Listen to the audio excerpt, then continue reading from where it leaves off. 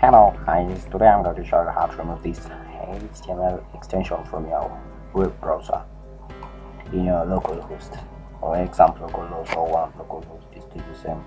Okay, the first thing you should do, I hope you guys have watched the how to remove the other video of how to remove PHP extension from your web browser. If you haven't watched, just click where this arrow shows you. That's where the link, so that you can watch the other video.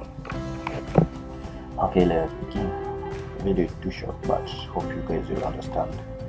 Okay, just open this htaccess with my notepad editor, then replace the PHP extension with the HTML extension, because we want to remove the HTML extension from the web browser. Okay, after removing it, just click on save. Yes, Control S, then open your browser, and you can see this how the page appears to me. Okay, if I remove the .html, the extension, click enter, it still remains the same and the page works. Okay guys, thank you for watching, and if you haven't watched the other video how to remove PHP extension, please click the link, and hope you understand.